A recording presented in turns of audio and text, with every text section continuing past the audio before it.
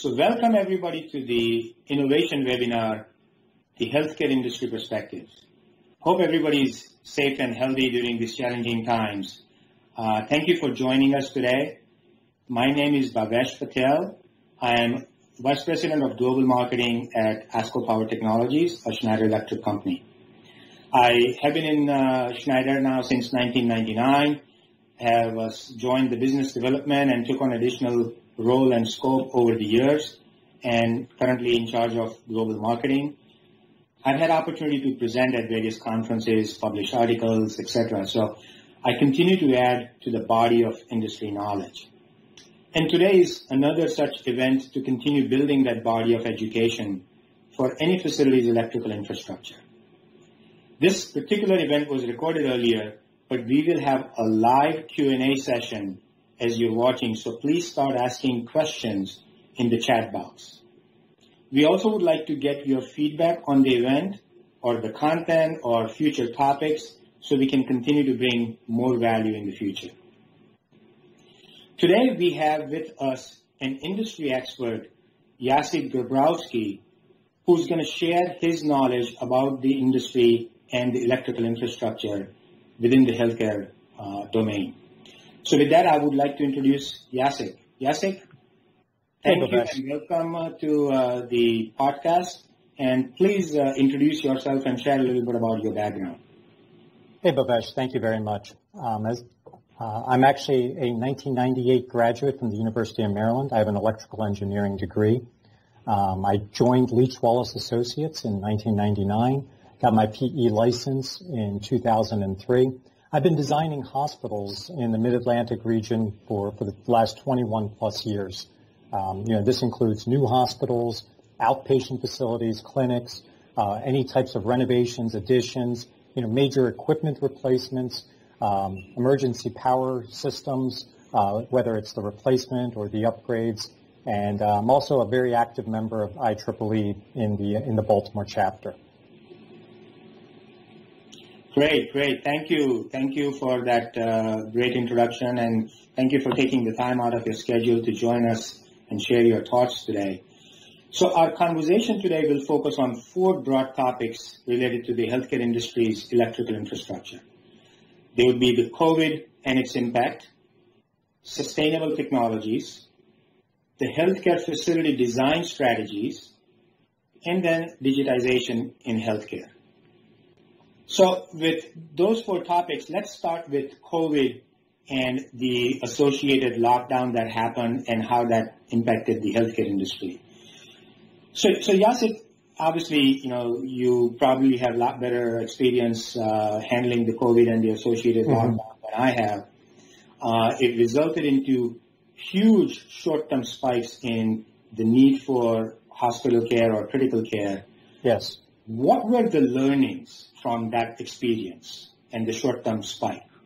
Yeah, that is very true. And the one thing about the healthcare industry, it is always changing and it is always evolving. And the coronavirus was just another way that it forced the system to evolve. It's an infectious disease, and one of the major things that we learned from this is creating barriers. And whether that's having floors of hospitals or wings of hospitals or areas that could become infectious control units, meaning that there were physical barriers between there. You had exhaust systems, special exhaust systems, and that was the major outcome of this, not to mention the upgrades in the HVAC systems that had to take place. And with the HVAC system upgrades, we had to do electrical upgrades to support the HVAC. Yeah, and I'm sure this thing is still playing out in the industry, and you're probably still trying to figure out what else or what different from your normal. But so as we start to adopt this non-normal, how much of that non-normal has become now the regular part of our everyday life in the healthcare industry? Well, the main thing that it's done is it's shifted the way that we design facilities. Even in the facilities that we're in design right now, in construction right now, we're issuing changes to adapt to being able to, for example, do 100% outside air on the air handling units. That's causing, systems to increase in size, electrical infrastructure to increase in size. That's going to be a normal. The barriers, a lot of times in the emergency departments, you had very large open spaces. We're seeing a lot of that being broken down. Infectious control rooms, we're seeing more of those being installed. And like I said before, even entire areas just becoming devoted to infectious control patients where they can quarantine or contain them within a facility. Yeah. Again, there's a lot of change, and some of the change is good because it's allowing us to continue to improve.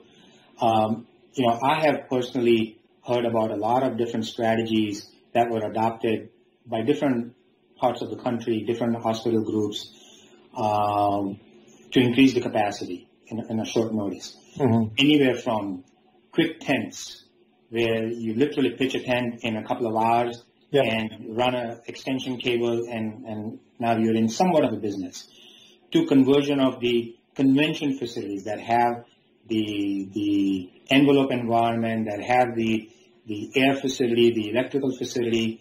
Mm-hmm. You just need to bring in the beds, and right, you need to bring in other critical care elements, and now you have a quick expansion. Yeah.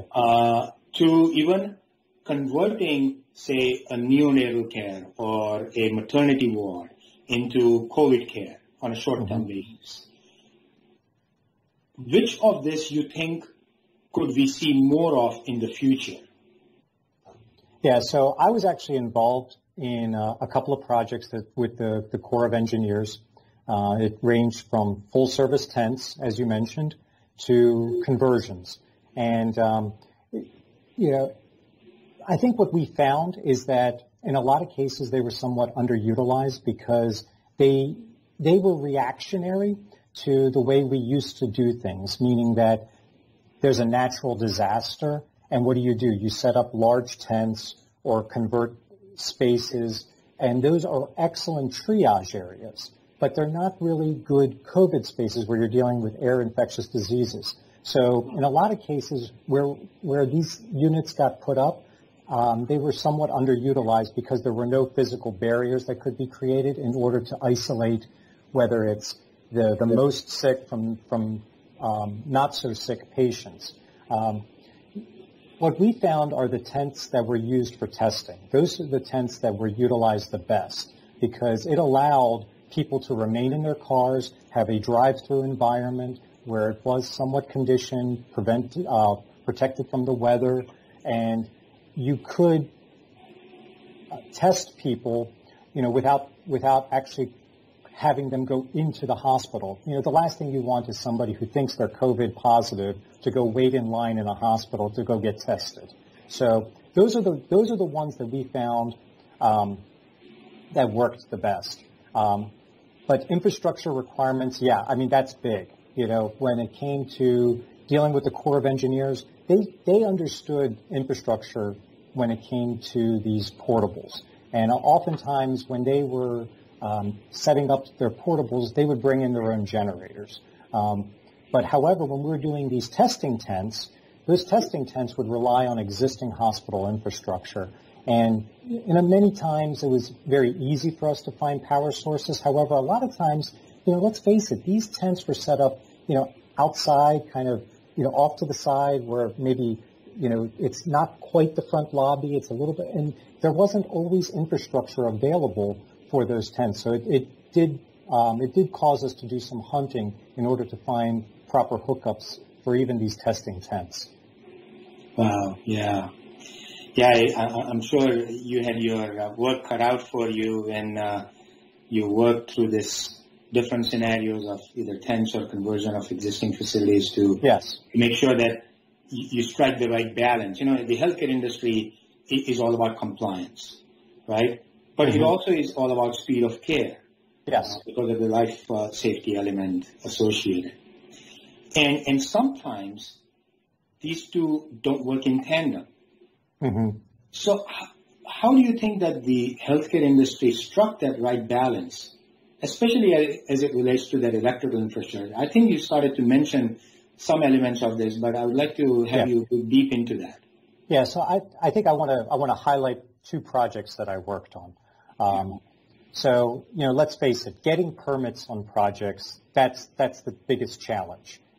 From the time that we complete our drawings to the time that you can actually start the construction and have everybody on board, you have this permitting process. And, I don't know where our viewers are from, but depending on your area, the permitting process can be very challenging, and it can be a very prolonged process where you have to go through various levels of getting, building permits and environmental permits and electrical permits and all the various layers. So, one of the project types that I wanted to highlight are some of these temporary places that we did put up where we had to extend existing infrastructure. Because that was an extension of existing infrastructure, a permit was absolutely required. And we did have to produce permit drawings. But what we did is we had worked here with DCRA, Washington, D.C. They actually had a process that allowed the function to be installed, and then we would actually go back at a later date and file for the permit. So, they were essentially trusting the professional engineers such as myself to produce a set of documents, direct the installation of the electrical facilities, and then have it permitted at a later date after the facility was actually up and running and performing the function that it needed to perform. So that was one example of a series of projects that we did for various members of our society and hospital family in order to get these emergency tents set up. Now, on the flip side, we had the emergency construction. In those cases, we actually worked directly with the authority having jurisdiction, and we had daily huddles. This was a fast-paced new construction project that needed to be built. It was a wing to a hospital that was essentially dedicated to COVID patients. It had specialized HVAC systems. It had specialized electrical systems. It was barriered in such a way from the rest of the facility so that you had anterooms to allow the passage of clean and dirty materials, food, etc. And what this allowed us to do is working directly with the AHJ, we were actually producing drawings, and he was almost looking over our shoulder watching us produce the drawings to make sure that he was going to approve the overall system at the end. And what that allowed is it allowed a concurrent permitting and building process to come together. So it was not only design-build from a standpoint of the engineer and the contractor, it was design-build with the standpoint of the permitting and the AHJ working as part of the team in order to get this building approved. Wow, yeah. So there's a pretty thorough review even in this kind of lockdown environment. Yes. Which is nice. So along those lines, as you deployed and as you heard of others deploying these short-term measures, whether it's stands, whether it's conversion of existing facilities, because in the critical care space, backup power is an important requirement. Was backup power always part of this expansion provisions? Oh, absolutely. It was, okay. Yeah. So, in a lot of cases, we had to study what the existing backup power capacities were within these facilities. And in many cases, they were designed for expansion. So we were able to utilize existing infrastructure and extend that existing infrastructure to the expansions that were occurring. Okay. Good.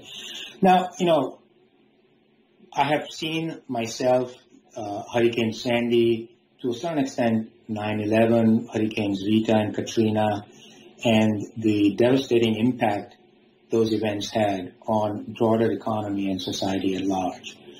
And those impacts resulted into changes in many areas, including regulation.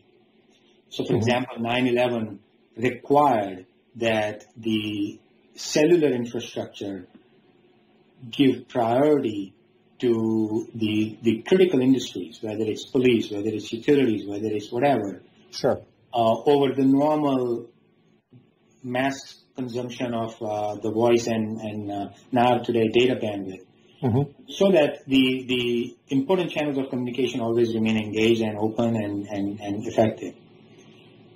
I'm sure this COVID-related lockdown is probably another milestone in our regulatory journey that is going to result into some sort of a change that becomes permanent part of our future. What kind of changes do you already see coming down the pike as it, again, relates to the healthcare electrical infrastructure because of this lockdown? So, like I was saying before, I think it's going to impact the architects and the mechanical engineers the most. I think we've learned that this is very much a virus that needs to be contained. And with that containment, you have the barriers. Obviously, you've got the first responders using PPE, but taking that to a bigger picture, you need to design facilities that do have the walls and the doors in the correct places where you can enclose those people. With the mechanical engineers, you need to design the spaces that are ventilated properly, have negative pressure in order to do the air changeover. Obviously, UV plays an important role. We've been using UV for years, but now it's becoming more and more important to utilize the UV both within a space as an upper air UV and UV within the air handling systems. Well, where does this go? All of this needs power, and that's where my role comes in. We need to make sure that we have the proper power going to these HVAC systems, these UV systems. And whereas before, maybe we weren't worried so much about putting everything on backup power and generator, we're seeing more and more of our systems being connected to the generator. It could be as much as 90% of a facility is now backed up on generator in order to maintain all of the health systems, the HVAC, and everything else that's involved with it in order to keep the people safe within the spaces that they're sitting.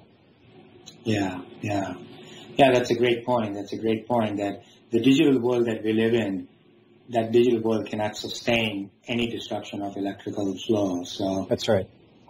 It needs continuous supply of electricity. Now, a little bit associated with COVID, but a little different topic. Pre-lockdown, there was this and more so in some pockets than others, but there was this general shift away from, say, large hospitals to these outpatient care and clinics. Yes. And in this lockdown, even those clinics had to shut down and shift to telemedicine. Mm-hmm. So coming back to that shift from large hospitals to the clinics, do we see that shift continuing, or do we see a pause in the outpatient care clinic concept? What do you see so far? So, you're absolutely correct. Over the last, I would say, 10 years, we've definitely seen where what they're trying to do is they're trying to get the people that don't necessarily belong in a hospital out of the hospital. They want to get them to an outpatient center or a clinic. And, I do want to draw a delineation between an outpatient center and a clinic because, from us and our perspective, we do design and take those slightly differently. So, let's first talk about the outpatient center. When we see outpatient centers, we see those as, surgery centers, places that you might go, standalone emergency departments. Those are what we truly see as an outpatient center. And yes, we are seeing a lot more of that type of construction going into play. And even within that, as a result of this COVID, and we've been seeing what's going on is that they're starting to incorporate what we like to call short stay, meaning that, someone may be there from 24 to 48 hours. And this is a really good because what it does is it's good for observation and holding the patients until beds free up at the hospital, as an example. And it works out because these outpatient centers are typically located more in community environments, whereas hospitals may be further away from the community that they actually serve. How has the outpatient center changed? Well, we're starting to add more airborne infectious rooms or AII rooms, or even the entire short stay wing within that outpatient center may be converted to an airborne infection. And that doesn't mean that it's always airborne infection. It just means that you can switch it to an airborne infection, and then it becomes available should you have a group of patients come in that is showing the signs of infection. The other thing that we're seeing with outpatient facilities is generator capacity. It used to be that, you build an outpatient center and you would put in, I hate to say this, but code minimum generator systems where you would essentially pick up your life safety, your critical, and maybe some, HVAC for building preservations. We're not seeing that anymore either. Similar to a hospital, we're seeing these outpatient centers with relatively substantial generator systems that are capable of running 70, 80, 90% of the facility on generator power. It's almost business as usual. And, that's where we're seeing that the outpatient center, they're still going to handle that patient that is maybe needs to go see a doctor. Maybe they're sick, maybe they're not sick with the COVID, but they're able to go in there, possibly get tested, possibly get isolated, and wait for a bed to open up in the hospital should they need something more than that 24 to 48-hour treatment facility. Now, you also mentioned clinics. When we look at a clinic, we're looking at a doctor's office. You go and you see a doctor in an off-site clinic, or, you've got the Minute Clinic that's in CVS as a quick example, or something like that. Those are generally well patients. They're going in for their follow-ups. They might have a sniffle. We're not talking about the sickest people going to a clinic. If you're truly ill, you're going to more of these standalone EDs, these outpatient centers that step down from a hospital facility that's located in your local community, as opposed to perhaps a drive down the road to actually get to a hospital. Great. Again, thank you very much for sharing a lot of insights. I want to remind our audience to start thinking about the questions they want to ask during the live sessions of YASIC. And as you think about the questions, please put them in the chat. Okay, so then let's pivot to the next topic today. Let's speak a little bit about the healthcare design strategies. Mm-hmm. So YASIC, in the past, there was a little bit of a shift towards centralization of infrastructure, especially when you have campus hospitals and multiple buildings in a campus. They didn't want each building to have things duplicated. So there would be a central location for all electrical things. There would be a central HVAC plant. There would be a central whatever. Mm-hmm. And its management was also to a certain extent centralized.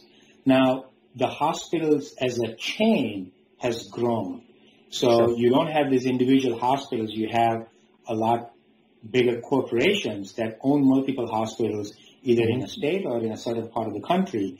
And so that also allows some level of centralization.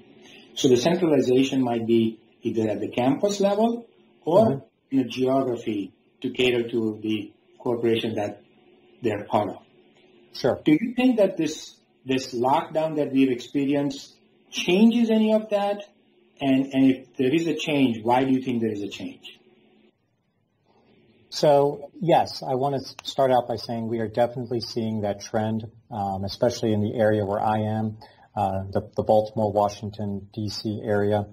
We're definitely seeing a trend where hospitals are essentially merging and becoming larger systems. And they're doing so that they can share services, not only from the doctor, but also from the facilities management and all across the board, being able to share the data and being able to better have a geographical impression on the surrounding community. But you mentioned how are these hospitals interconnecting? And I think one of the things that we've seen is like through the central monitoring of the overall facilities from one central facility. And I think some of the earlier pioneers of this were the fire alarm systems. I think fire alarm systems were some of the first ones that were comfortable with broadcasting their signals back and forth and being able to centrally monitor at one location rather than having a monitoring location at each facility. And I think over the years we've seen that grow to now, the building automation, the BAS system, the what controls all of the HVAC, the pumping, the chillers, the heating, etc. A lot of smaller facilities will rely on some of the larger facilities in order to manage the BAS system for them. But for whatever reason, from an electrical standpoint, we've had power monitoring and data collection systems, metering. We've had those systems available to us for years. And while facilities are very comfortable sending that data and being able to look at that data at a remote facility, they're very reluctant to relinquish any control of those. So they're not quite comfortable with allowing the person sitting at a remote facility to direct breakers to open and close. We have not seen that in our projects. They want to be able to see the electrical system. They want to know if a generator's running, if they want to know what the loading is on the main switchgear. They want to know if one of the switchgear breakers tripped open, but they're not quite ready to allow that control to be remote. Okay, Asik, so that's good that you start talking about what I call as command and control. Mm-hmm. And command and control is important, and it has a lot of layers. Yeah. There is a reliability layer, there is obviously a cost efficiency layer. Where do you think this command and control is coming into the healthcare industry from? And how is it helping kind of offset this restriction that you mentioned of allowing third-party access to data or allowing remote access to a system infrastructure? Yeah, so I think the main area that we're seeing a lot of command and control are in these outpatient facilities. Because of what an outpatient facility is, it is turning into something that is a technologically advanced building, yet it's not large enough, and it quite frankly doesn't produce enough revenue to warrant a full-time staff to monitor and maintain the building. So what we're seeing is a lot of cases, we've got the facilities managers in the hospitals who are also responsible for taking care of these outpatient facilities. When they're looking at these outpatient facilities, they want to be able to monitor the systems to the extent possible and be able to predict any type of failures that may be coming. So right now, like I was saying before, your fire alarm systems are shared, the IT systems are shared, the BAS systems are shared, and you're able to take a look at that. From the electrical side, what we need to do is we need to share the information coming off of the power monitoring and the metering systems so that you can track the health of breakers. You can look at whether or not the power flow is increasing in a way that could present a problem. But the thing is that our industry right now, this is a data collection point only. We don't have the ability to change states yet. The hospital's not comfortable with giving the ability to change states, mainly for the fear of hacking. But what it does do is it does allow facilities to monitor their systems and be able to deploy maintenance in a time-efficient manner, not just to be there, but to go there to actually solve problems. Yeah, so you touched on something that I want to expand on a little bit. You mentioned the facility manager and you mentioned analytics. And, the typical impression of a facility manager, at least definitely 20 years ago, is somebody that is responsible for physical assets. Mm-hmm. And now through automation, through centralization, the physical assets are still there, but there's a lot more layer of complexity in that physical asset. There's a lot more digital capability within that physical asset. Mm-hmm. There's a lot more data generation and data analytics capability within that physical asset. So what now is the role of a facility manager in healthcare? And does it even start to blend into other roles? So there is no longer the core facility manager of 20 years ago. The facility manager of today and more so in the future has to have 7 layers of expertise compared to maybe 1 or 2 from a few years ago. What do you see happening for that particular function or role? Yeah, so let's talk about that for a minute because what you described is very true. We're seeing a lot of the facility management being outsourced. And, not only is it the facility management that's being outsourced, but it's also the maintenance and the construction manager. You mentioned, 20 years ago, even when I first started in this industry, you'd walk into a hospital and you would see that the facility would employ 3 first-class engineers to operate their steam plant. They might have 2 or 3 master electricians, plumbers, HVAC techs all on staff. We even knew some facilities that had a welder on staff. And most repairs and maintenance was performed in-house. But now what's happening is through the outsourcing process, a lot of that is being handed over to contractors to perform a lot of these tasks. So what's left is you're left behind with staff that excels in the management of contractors and not necessarily the skills that the contractor is performing. So what it does for me is it makes my job more difficult because a lot of that key knowledge that these guys had, because they are the guys, the plumbers, the electricians, the HVAC techs, they're no longer there. And whatever that intimate knowledge of the building that they had, well, that's just simply lost at this point in time. And what ends up happening is the standards in a facility may start to wander a little bit. You lose the continuity in projects. Things that may or may not be working don't necessarily get conveyed to us as the engineer. And it makes our job more difficult because now, we need to better study how things are done within a building to make sure that the building is performing the way that the overall owner wants it to work. And we can't necessarily rely on the person that was always there for us within the facility, in the facilities management role. So essentially you're saying that because of the evolving role of the facility manager, in some cases maybe even a disappearing role of the traditional facility manager, the healthcare design strategies are also changing. That's correct. And what's happening is it's, we're using our best knowledge, but every facility is a little bit different. Every facility's owner is a little bit different. They have different ideas on how they want to do things. And we need that open line of communication to make sure that the client is getting what the client wants. Good. So again, I want to remind the audience to ask questions for the live Q&A session. Please ask your questions through the chat feature. Now we want to shift to our third topic of the day, which will focus on the sustainable technologies within the electrical infrastructure in the healthcare industry. So Yasik, at least as far as I know, the renewables or solar, they have not been typical or mainstream technologies within the healthcare industry. Again, not to say that they have not been there, but they have not been mainstream, either because of the reliability issues or because the healthcare industry comes from a compliance mindset and there were some gaps from a compliance standpoint. So there was maybe a little bit of a lack of enthusiasm in adopting these technologies.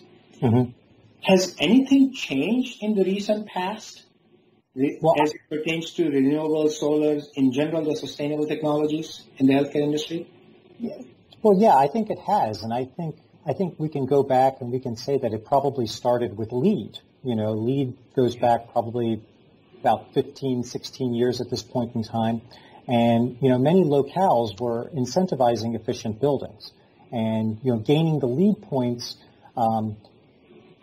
was something that was prestigious, and you wanted to hang that plaque on your wall. And one of the strategies toward getting that LEED plaque on the wall was utilizing green energy.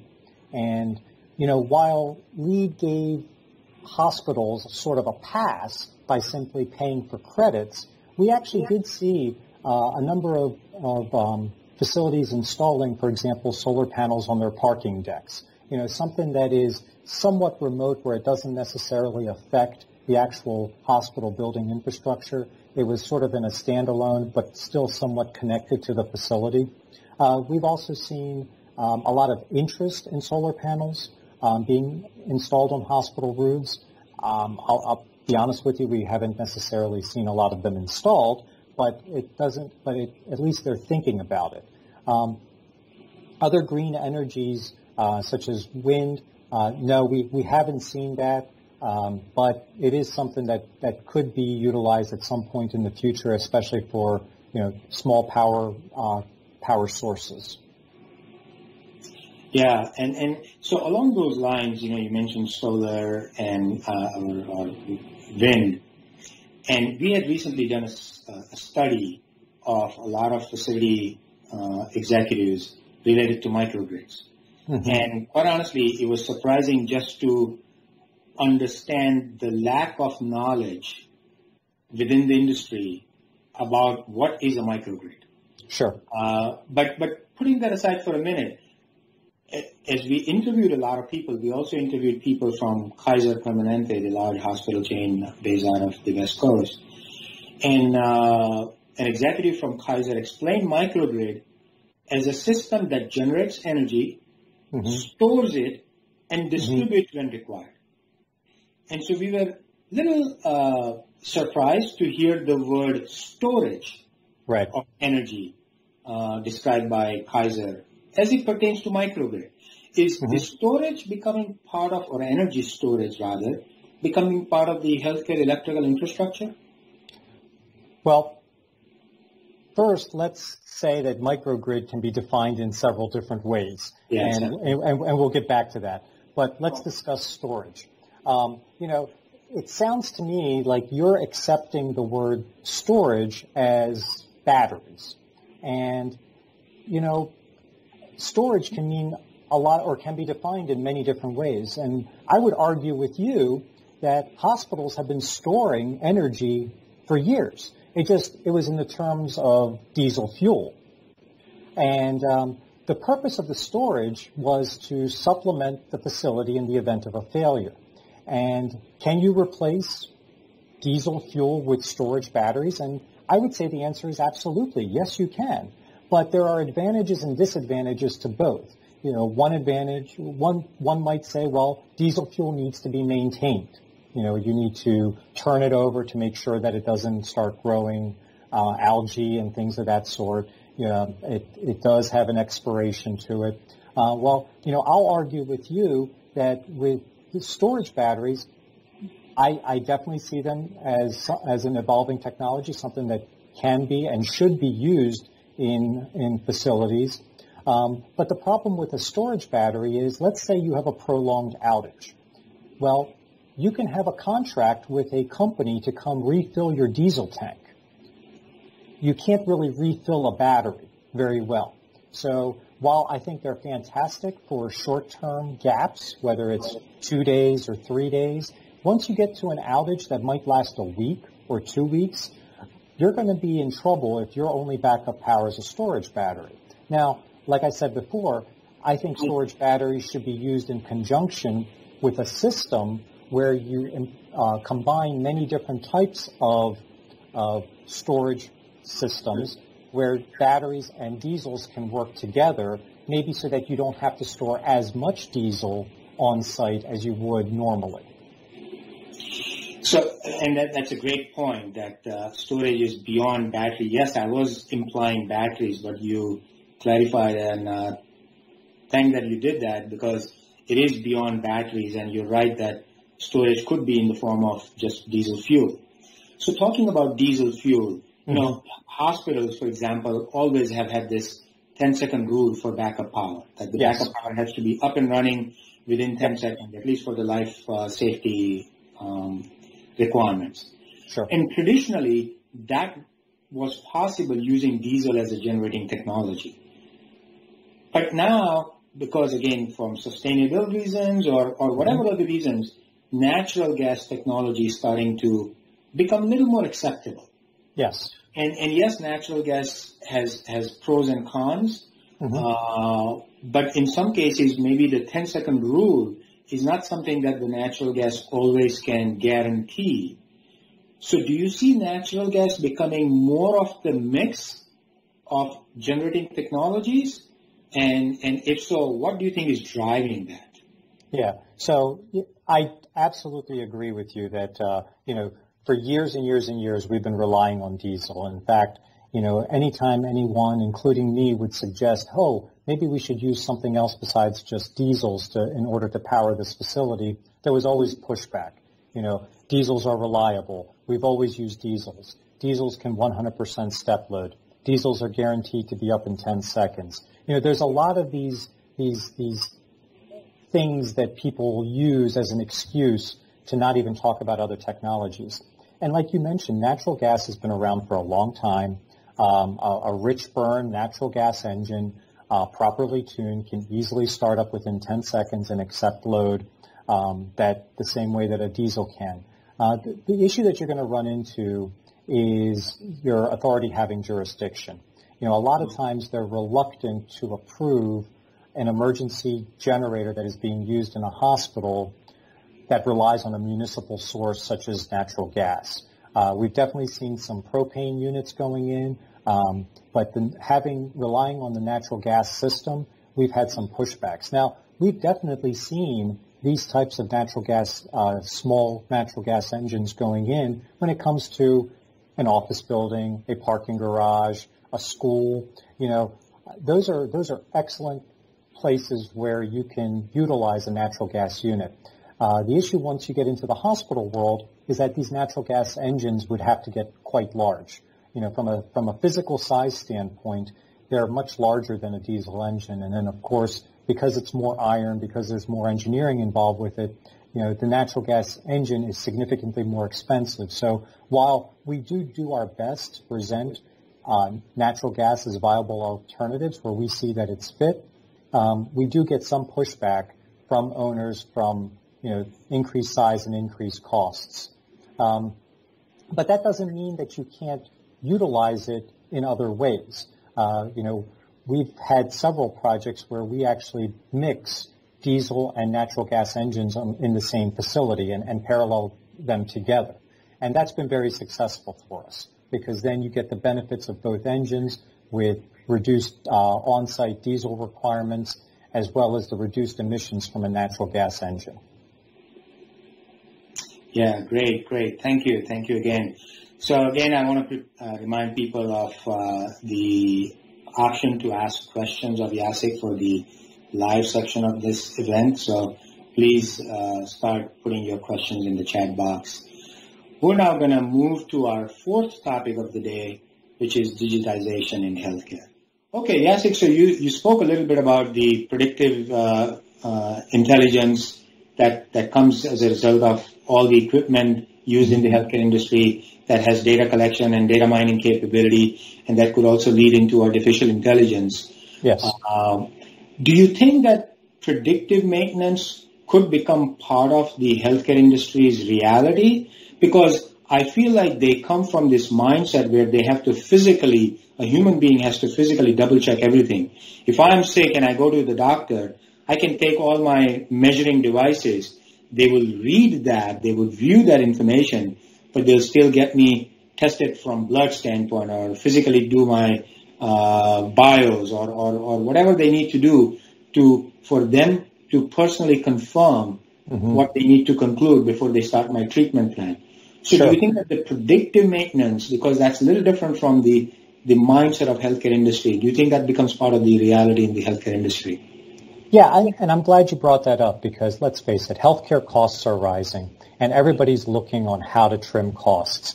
So you said that you go in for a checkup and you get your blood work taken care of, you get your blood pressure checked, your temperature checked, things of that sort. Well, what if we did that on a continuous basis? What if we were always measuring your blood pressure? What if we were always measuring your temperature? We could follow a trend and not let you get to the point where you're actually running a fever. Let's look at that from equipment as well. Let's go ahead and let's install the necessary sensors. Let's collect the data off of the computers that are already part of every piece of infrastructure. We can then better predict the mean time before failure. I know that's a buzzword, but building owners who understand the importance of this, they're willing to spend a little bit extra money in order to have all of these sensors properly installed, have the data properly collected, and then really what it comes down to is you need a good integrator. And that was one of the things that we've been seeing a lot of, is we've been seeing a lot of building integration systems coming into play where it is taking data from here and from there and combining it to form these matrices where it looks like something is happening. And as a result, someone who then understands the system can put together a cause and effect. When you see these things happening, you need to do this. And that might be when you alert the proper staff, the proper maintenance personnel to go and take a look at that piece of equipment because you're seeing something that is going to lead to a failure. In many ways, that's going to save money because, we don't know if a piece of equipment is being over-maintained or under-maintained. We just know that it's operating. If a piece of equipment can operate for several months or several years between preventive maintenance, well, that's time that maintenance guy can devote to something else. And overall, it will save the facility money. And that's where I think this is going, is if we can shift our maintenance to where it needs to be, as opposed to, it's been 1 year, we need to do this, then I think you're going to see true savings in the healthcare industry.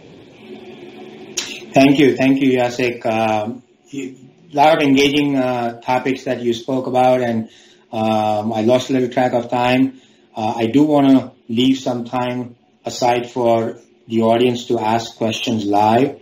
So we'll end the recorded version here. Again, audience, if you have not done so yet, please start asking your questions to the chat box.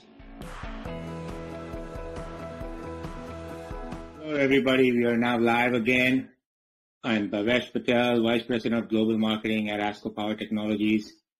And with me live is Jacek Grabowski, Senior Engineer at Leach Wallace Associates. Jacek, thank you very much for spending some time with me earlier to record our conversations and sharing your thoughts and insights related to the electrical infrastructure within the healthcare industry. It seems we have lots of questions from our live audience today, which, by the way, was over 500 registrations this morning. So a lot of people have joined us and had listened to our conversations.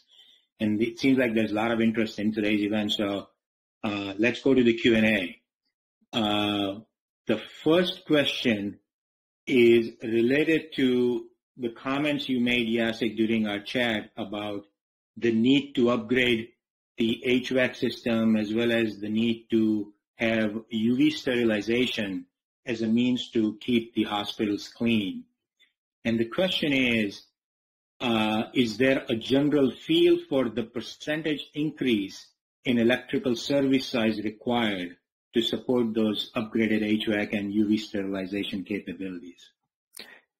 Yeah, so I was thinking about this, and yeah, so when a building load is put together, that it is made up of the actual envelope load or the HVAC load, and then there's also the load that is within the building, the occupant load, and and the equipment load. So I think what we're seeing, and I was thinking about a couple of projects recently, we're seeing probably a 10 to 20% increase on the HVAC portion of the electrical systems. So, because every building is different, it's hard to say that the service size is going to increase by a percentage, but what we're seeing is the HVAC is increasing by about 20%. Okay, great. Does that apply across all types of hospitals, or is it related to a certain size of a hospital? I think it's more dependent on the number of systems that are being upgraded to this increased air supply exhaust environment. Because with the increase in outdoor air, you're going to increase your chiller size and things of that sort. But hospitals are not made up of one air handling unit. They're going to have multiple air handling units throughout the facility, and you may not necessarily do increased air supply on all of them. You may choose certain ones to be an increased outdoor air supply. Okay. And there is a related question, so let's address that now as well. So the question is that, again, we speak about the need to improve and increase the air supply, but what about exhaust? So before exhausting air from the hospital, does that need to be treated, or what measures are required to prevent airborne diseases from re-entering into the air supply system of a hospital? Yeah, and that's an excellent question because there are two very different schools of thought here. And the first school of thought is I'll call it the traditional laboratory exhaust system or the high blast fans where, and people have seen these on roofs before. It's the column of air that is going up and out. And essentially what you're doing is you're introducing atmospheric air, mixing it with the exhaust and blasting it up into the atmosphere at a high velocity. And the thought is, well, we're going to disperse it to a point where it no longer can affect people. And the idea is that these are located in areas that are away from the air intakes of the incoming systems. But again, it is assuming that we are dispersing the airborne infectious disease to a point where it's no longer infectious. The other school of thought is HEPA filtration on the roof. And we've definitely seen an interest in these where the HEPA filters are installed and you're essentially treating the exhaust before you're exhausting it. The issue with that is the HEPA filters do have a life. They do need to be changed. Well, at that point in time, you're dealing with infectious waste, and the person who's doing that work needs to be properly dressed and go to perform the work of replacing that filter. Also, you turn into the problem where if you're servicing the one filter, then that means that the air is not being treated. So what do? Do you introduce two filter banks? And yes, we have seen that in modern design where you actually have two parallel filter banks that are HEPA filtered where you can turn one off, replace the filter, turn it back on, and then reverse it on the other side. That way you never actually lose the treated exhaust system from your occupied space. So those are the two schools of thought that we're seeing right now. The most common one before COVID was the high blast fans. We are definitely seeing our newer projects, they are shifting to the HEPA. But again, I think it introduces other things that the owner now needs to deal with, and that is basically the infectious filters. Okay. The next question seems like a little bit of a clarification. I think you mentioned something about outpatient, and the question says that I thought outpatient centers are limited to 24-hour stays. Mm-hmm. I don't know if you implied that the outpatient facility needs somebody staying more than 24 hours, but I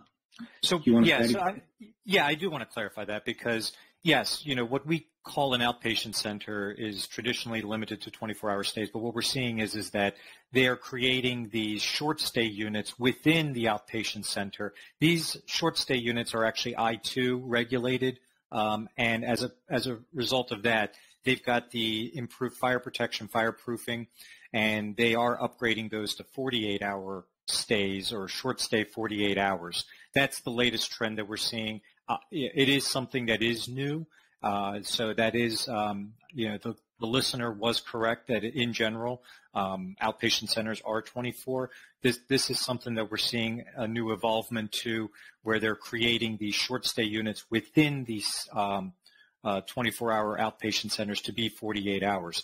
There are other things that you need to take into account. For example, at this point in time, you're going to need to have food facilities, some type of kitchen, warming kitchen, in order to be able to feed these patients who are now going to be here for 48 hours. Okay. Yeah, thanks for that clarification. The next question is about the fuels. Again, you touched on the diesel versus natural gas, and this question talks about dual fuel generators where natural gas and propane are the two fuel sources.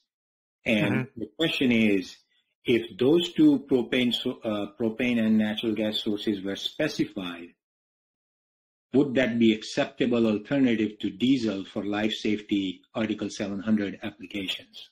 For Article 700, absolutely. There's no doubt that for an Article 700 emergency application, you can definitely get away with a propane natural gas system, because really what it comes down to is the actual emergency Article 700 runtime for an engine for proper building, safe proper building evacuation is only a couple of hours. So you can definitely have a couple of hours of propane storage and then rely on the natural gas system. That is a perfectly code compliant system. Okay. So how does that system, because I know the 10-second rule also falls in that same bucket. Mm-hmm. How does the 10-second rule also meet the dual fuel gas and propane combination?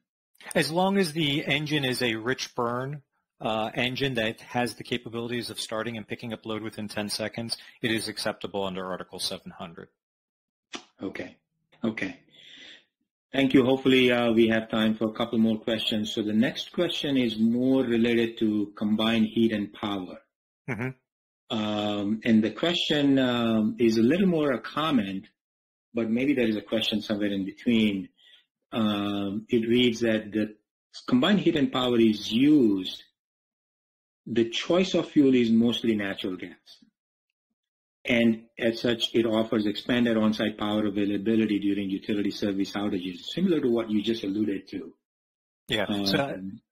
I'm looking at this question. It came from Mr. James Daly, and he actually has he put it in multiple parts. And I did want to address it because it is something that we're doing right now, and I think it's definitely worth the conversation. So yeah, so a CHP engine historically is a lean burn natural gas engine, and as a result, it has a very limited step load. It is not a 10-second engine. The step loads on a lean burn CHP are typically somewhere in the neighborhood of 5% to 10%, maybe 15%. So it is a very slowly loaded engine, but that doesn't mean it can't be utilized, and we are utilizing it. So the way that we're utilizing it is in two ways. Number one, we're utilizing it as a way of peak shaving or slowing the meter down or whatever buzzword you want to use, and that's when it's running in parallel with the utility. We're also taking that same engine and we're paralleling it with the diesels on our emergency power side. And what that does is it allows us to quickly start the diesels, pick up our most critical loads within the 10 seconds, have the on-site storage as required by NFPA 99, but then what we do is we bring on the CHP and we parallel the CHP with the diesels. We then base load the CHP and we continue to run the CHP in parallel with the diesels, where the CHP is base loaded and the diesels take the bumps as chillers, air handling units, X-ray equipment, elevators. While that equipment is running and the CHP can just sit there base loaded. What does that do? It saves on diesel. It prolongs our runtime on the diesels. We can lower the load. You may, if you have a multiple diesel setup, you may even be able to shut one of the diesels down. Hospitals are excellent uses for a CHP. They have a constant heat load. The boilers run year round. CHP in a hospital is a very good application if you can make the financials work. Okay, great. Seems like we have a lot of questions still in the queue. Maybe we have time for one more. Everybody today will receive a PDH certificate, and you will also get an email with a link to take the quiz for the CEU certificate. Yasik, one more question. Yes. There is a shortage of electrical engineers. Mm-hmm. And you also discussed the reduced or changing role of the facility managers in healthcare. When you combine the two, there is a talent issue. How is the healthcare industry dealing with this talent issue? Yeah, it is challenging because, most electrical engineers graduating from college just really aren't interested in doing this line of work. This is partly due to the fact that colleges don't necessarily expose our young engineers to the consulting industry. But part of that is that the consulting industry is just not as glamorous as some might view a job at Google or Facebook. Facilities managers at the same time are, they're being overtasked with running multiple facilities and relying on engineers as myself to provide guidance to problems. So while an engineer continues to design new projects, they're also supporting the facilities managers and continue that relationship to win future projects. So, what's the solution? It's tough, but I think what we need to do is we need to continue to encourage people to enter the engineering field and to be sure that engineers in college understand what it is that we do and how rewarding it can be. I attend job fairs at college, and, people always come up and say, well, what is a consulting engineer? What is it that you do? And I'm literally looking for people that are interested in expanding their horizons. I always look across the gymnasium and I can see, the Amazon or the Google booth, and there's always a gaggle of people hanging out over there, but I always question, well, what do you get working for Google? You work for a consulting engineer, you can build buildings and hospitals and bridges and all these great things that are going to be around literally for generations. And it is rewarding, and I think we do need to work with being able to pass that knowledge base on and encourage and excite our young people to come into this industry. Great. Thank you very much, Jacek, for, again, spending the time with us, sharing your thoughts and your insights.